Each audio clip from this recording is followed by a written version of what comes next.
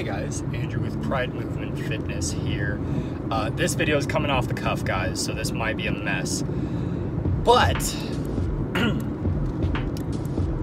I had kind of this idea come up because of something I'd done a few years ago,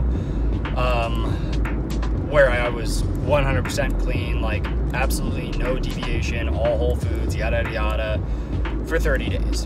Doesn't seem like a big deal, but it's something like realistically 95% of people have never done and will never do. So it was interesting for me. And the idea kind of came up, most people aren't gonna be able to do 30 days. Can people do a week? I think, yeah. I think a week is very doable. But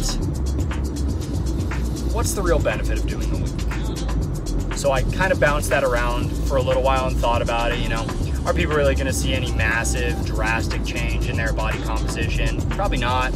Are they going to see a marked difference in how they feel? I think so.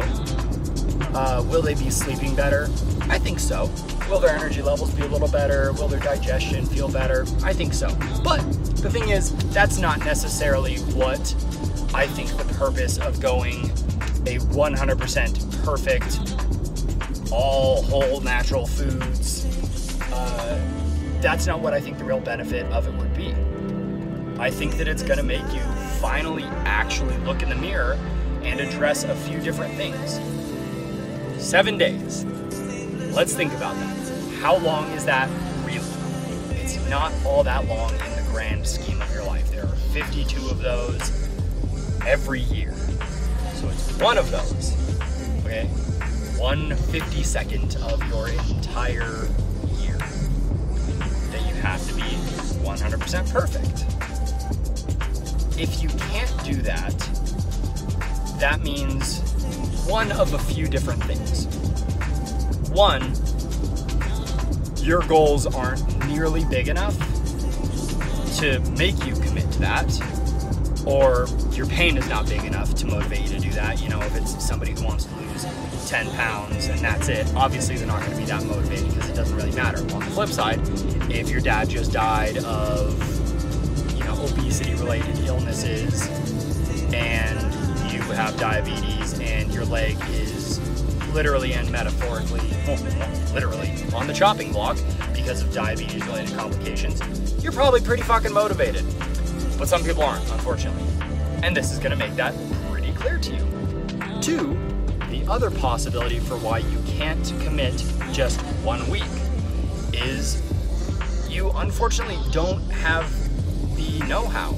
You don't understand how to actually prepare food.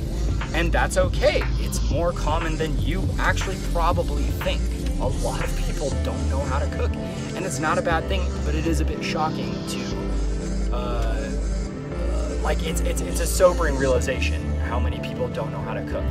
But that can become your next goal, is learn how to cook 1 or 2 or 3 meals. And it's a huge step in the right direction. 3, and what I think is the final piece here, is that, okay, oh no, I lost it, guys. Okay, so we had motivation, we had know-how. Oh, the third one would be you are severely, underestimating how bad your addiction to food and how bad your relationship with food is. 7 days, and you can't say no to, you know, we're gonna say far end of the spectrum candy, or maybe not so far into the spectrum, you know, some boxed salad or something like that. How bad is it? And why is it so hard? Well, it's probably not that it's hard to accept. It's that you aren't really aware of it. And I think going for 7 days, 100% perfect, is going to be a huge stepping stone in the realization that you are a lot more capable than you realize. Or 2, you need a lot more help than you realize, and that's not a bad thing.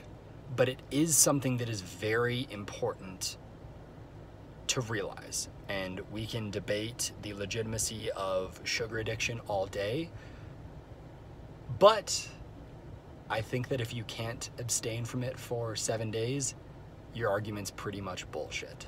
So if someone is willing to take an actual try at this and commit for 7 days, I am giving you my free services. You can message me and I will do my damnedest to keep you on track. And I would love to help somebody out with that and just monitor it and kind of be the person who they can speak with in confidence and know that I'm not going to be giving you any shit during the process. So I hope this video helps, guys, and I hope some of you guys are willing to do this. So until next time, my name's Andrew with Pride Movement Fitness.